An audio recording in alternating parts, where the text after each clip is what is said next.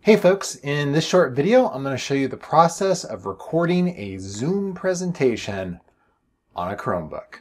So the first thing that I want to mention is that recording Zoom on Chromebooks is probably not the preferred way to record a Zoom presentation. The Zoom app does not work great on Chromebooks as of yet, and when it does, you will notice a significant decrease in video quality. There has been some improvements in the recent months that allow folks that have a professional Zoom account to cloud record when using a Chromebook. That's probably the best method. However, today I'm going to show you how you can still make it work on a basic Zoom account with a normal Chromebook. Let's go ahead and get to it. All right, so we'll go ahead and start inside of a Zoom session. I've just opened Zoom up on the Chromebook app. However, it would be the same process even if you decided to use Zoom on the web browser version of it.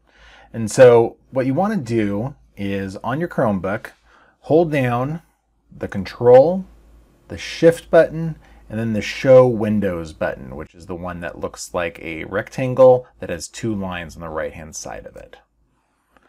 This will then bring up a message that says drag to select an area to capture. You don't want to do that quite yet. What you want to do is go down here, and in the bottom left-hand corner you'll see a little toolbar showed up, and you want to change from the screenshot function to the screen record function. Next, there is an option here to record full screen. I recommend switching to that. And then you want to go into the settings and just confirm that it is set to record your microphone. So if you see the microphone with no line through it, you're set to go. If it looks like that with a line through it, you want to hit it again so that it's set to record the microphone. Then go ahead and click anywhere on the screen and it'll record everything after 3 seconds. A couple of limitations to be aware of.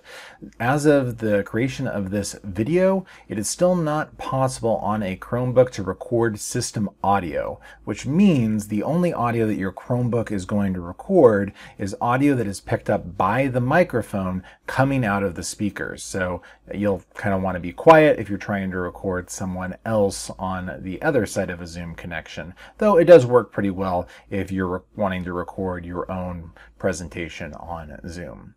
When you're done recording the Zoom session, go ahead and go down to the toolbar and you'll see that there is a stop icon. When you hover over it, it says stop screen recording. Click that and then you can see that it has added the recording to your screen captures.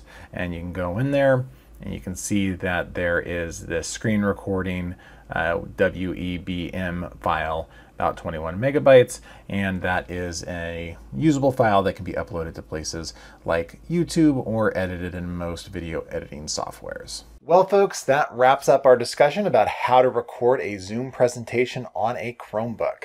As I mentioned at the beginning of this video, this is probably not the best way to record a Zoom presentation, but if you've got no other option, it is a workable way.